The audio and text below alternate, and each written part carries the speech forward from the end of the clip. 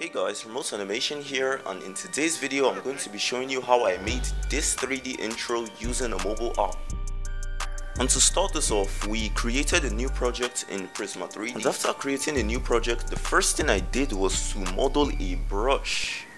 And what I had in mind for this brush was to make an animation of the brush painting out remote animation on a surface. And after rigging the bristles, I needed some ink on the brush. So I made a copy of the bristles to get out that base shape, then I modified it a little bit to look like ink.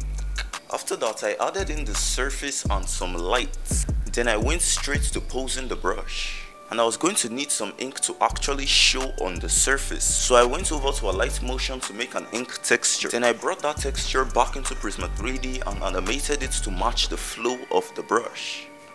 Then I brought in an image texture of the final product and a semicircle. And the reason for the semicircle is to give the illusion that the brush was painting in a full circle. And from the camera's perspective, it was looking really nice. Then I animated a simple switch between the image texture and the brush strokes. Then did some more camera animation and rendered the first final clip.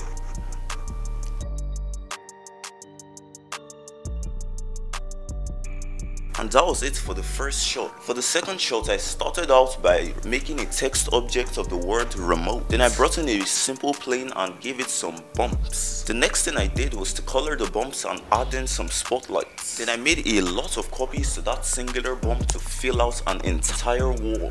Then I added in some more lights to make the shot look better.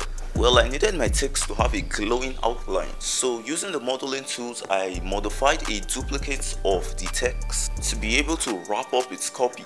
Then I put it back on my scene and it was looking amazing, so I tweaked the background a little bit and went straight to animating the camera. After I was done with that, I rendered out the final clip and took this clip and the previous clip over to CapCut for the final edits.